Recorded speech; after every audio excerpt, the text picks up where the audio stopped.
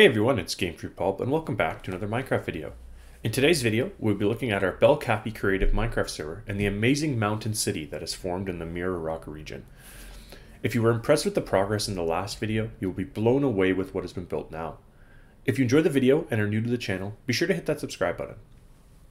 Before jumping into a deep dive into all the amazing additions that have been made to Mirror Rock, let me first take a minute to explain Bellcappy to those who may not be familiar with what the server is.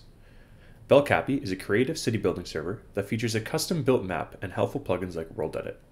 Bellcappy features 6 distinct regions with different lore associated with each of them.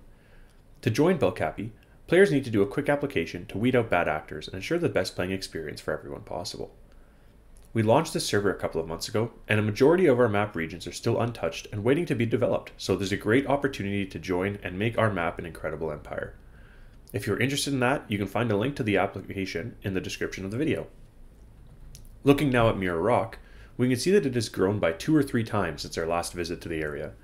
The mountainside continues to get filled up with colorful houses and shops, and we also see the addition of a church that blends well into the mountainside of the area. The city of Mirror Rock is built and mostly planned by Lord Jinwa, but we've recently had an additional builder join, switching over from a different area on the map. One of the things that I really like about the planning of Mirror Rock is that a majority of the landmarks are loosely created based on real-world buildings. When looking at the church, we can see inspiration taken from Martyr's Shrine in Midland, Ontario.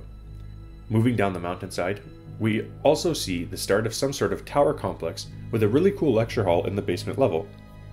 I'm looking forward to seeing how that will turn out. Earlier in the video, I said that Mirror Rock has grown by 2 or 3 times since our last visit. And while that may be true by looking at the outside of the city, it has grown by much more when we look at the secrets that lay underground. This is particularly exciting to me because of the lore that was created for Mirror Rock and followed so well by the builders here. The Mirror Rock lore was, although these lands were uninhabited upon a settler's arrival, it appears that at some point in the distant past, these mountains were once occupied by a small civilization. These people appeared to carve out the mountains and develop an underground infrastructure.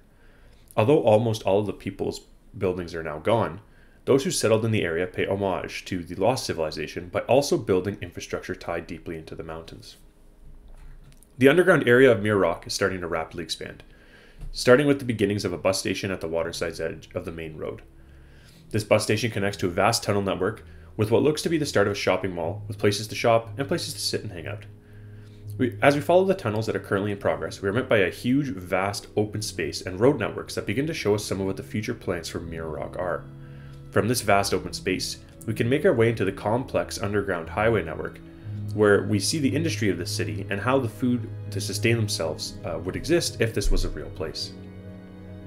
I was really surprised by the level of thought and planning that went into this underground network, and I think that this addition is a really cool touch that brings Mirror Rock to life. The extensive underground highway network includes illuminated traffic lights, a vast parking garage, bus stops, and a gas station, all adding to the realism of the area. There's additionally a vast farming area that includes machinery showing how the food would get harvested and sent off to trucks waiting for the product to be delivered to them. As we come out onto the other side of the tunnel, we can see the rough wall work has already started for the opposite side of the mountain, and I'm sure that our next update will have more to showcase here. That's going to be pretty much it for this video. I plan on doing these about once a month to showcase any progress that's been made on the Bellcappy server. I chose to focus only on Mirror Rock this time around, but there's been also some great progress in Posani that I'll showcase the next time we do one of these videos. I'd love to have more builders on this server, so if you are interested, please check out the application in the description of the video.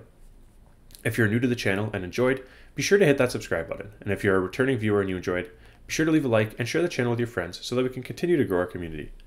Thank you all for taking the time to watch. I hope that you enjoyed the video.